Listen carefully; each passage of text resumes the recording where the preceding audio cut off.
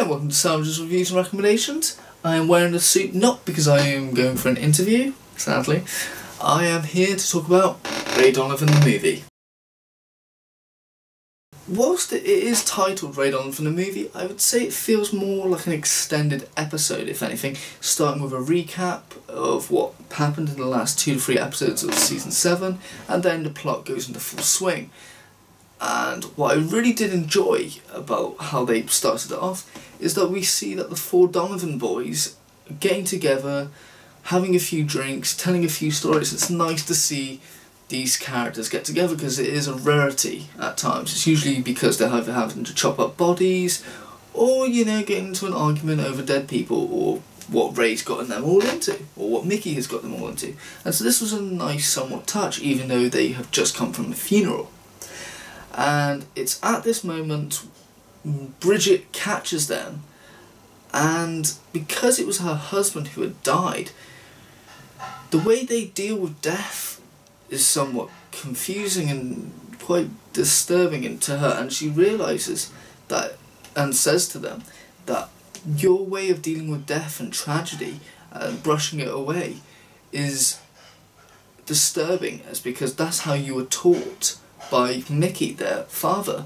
And she really goes in and sets them back into reality of, like, this is not normal, someone has just died. Really enjoyed that. And then the plot goes into full swing where we see Ray Donovan having to go back to Boston to find his dad, to collect stolen items from another family, but also the possibility to kill his dad. Whilst that is supposedly the plot, what's also enjoyable is we see Ray going after his dad, but knowing it's nice that even though he hates his dad, he won't let him get hurt or injured by other people. And it's either because he does love his dad, or it's because he wants to do it. He doesn't want others to do the act for him. What was a nice touch in this film is it continues off from what Season 7 was doing, and we see how Ray got into this cleaning business of helping out celebrities when they get themselves into quite a tricky situation.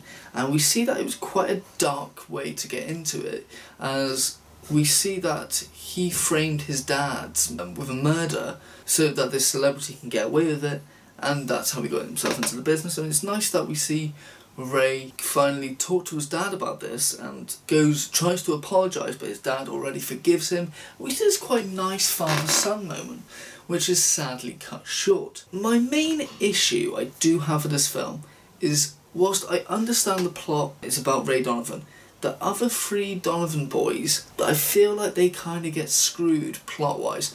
Now Daryl, his plot somewhat ends 20 minutes into the film, and whilst it's nice that we know his character has an arc and it ends, it's at the same time sad that it's so quick. They kind of cut him away, and we never get to see him until the very end of the film, and he's just on a plane. And it's, but that's his plot. Bunchy, whilst he is used as, like, to make the film somewhat on the lighter side, he in a way gets his own ending, as it seems somewhat hopeful, like, because he calls his ex-wife and they talk about the possibility of getting back together, and instead of his idea of going to live in Boston, she suggests coming down to Mexico, and it seems that that's what he's going to be doing next, and it's quite nice. The one thing that does bother me is the brother Terry, who I personally feel doesn't get a good enough ending. But compared to the other 2, they've got their own story and you know what's going to happen. With Terry, it just seems like he's stuck in this hotel because he didn't decide to go with both Bunch and Bridget to Boston, and he's just staying there and he's cooking a meal, and in his head he's seeing his entire family, he's eating lunch, but in reality he's just by himself, and it's somewhat sad. Like, you'd think they could do more with this character, but no. The main story with Ray is very interesting, and it was a nice way to end the show, but I felt like the way it ended, it added more questions than to it than I know for a fact we're probably never going to get answers. Questions such as what's going to happen with Bunch, which we somewhat know, but with what Bridget has recently done, what's going to happen to her, and with Ray, will he be okay? And will he be able to get out of prison, or it's a whole lot of questions which it would be nice to get some answers, but I can take it. Overall, I did enjoy this as we get some sort of conclusion to season 7, and whilst it does add a few extra questions, overall I'm not too fussed.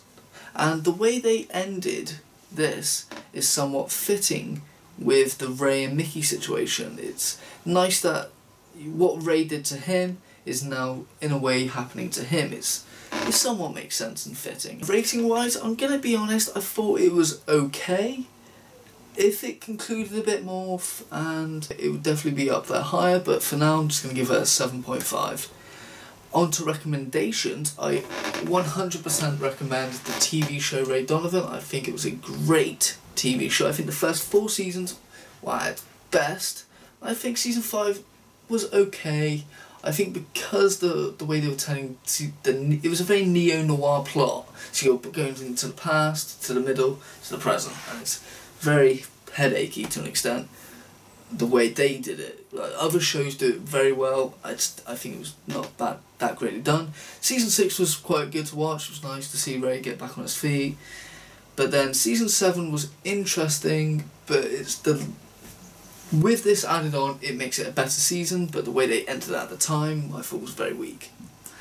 Speaking of shows like Ray Donovan, the creator of Ray Donovan, Anne Biderman, I hope I'm pronouncing that right, she wrote a show previous to this called Southland, a great, exceptional cop show, which sadly I don't think gets talked about enough. It should definitely be in the list of great cop shows.